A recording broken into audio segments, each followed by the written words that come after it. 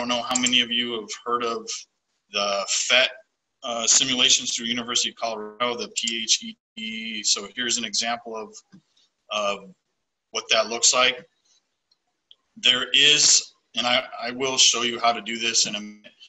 There's an embed code on that website that you can grab and then insert as multimedia into the question and have it run live.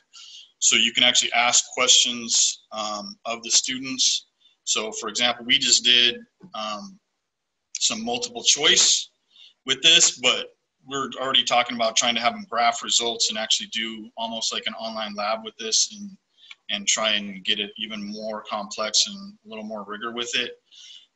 So here's, you can have it actually run. So the question down below, using the intro simulation, find the angle of refraction from air to glass of a ray with an angle of incidence of 30 degrees. So they have to open it, set their angle, turn on their protractor, set it out, get it lined up, turn this on, make sure they're going from the correct medium so they can go back down to the question. What was it, air to glass? So I got to change this to glass.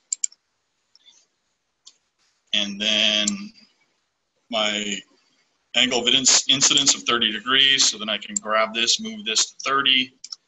And then, okay, so what is my angle of incidence is set at 30. So my refraction angle is at 20 degrees.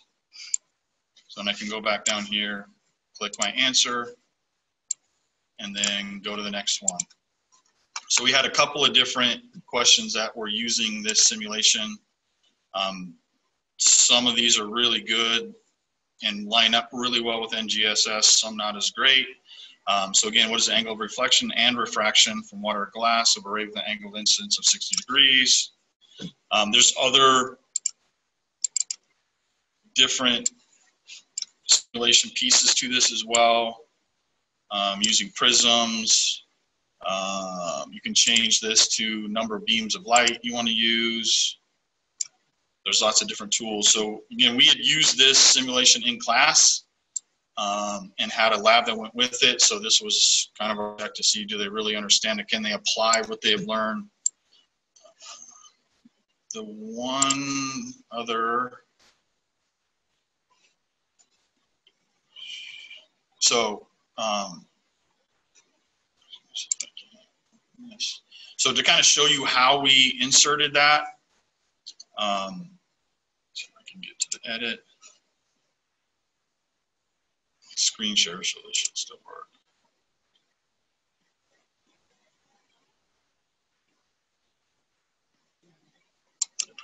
Come on.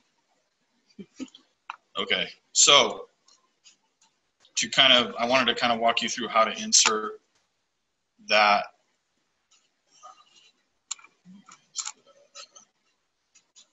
Blocking me. Oh, there it is. Add a question. So author a new question, just to show you how to put that multimedia in there. Even if you, we'll just do it with a basic multiple selection. So if you click in here in the question, one of these is insert multimedia. So this one, you can insert multimedia here. So you would open that, and then there's your video embed code. Let me stop it. So if I go to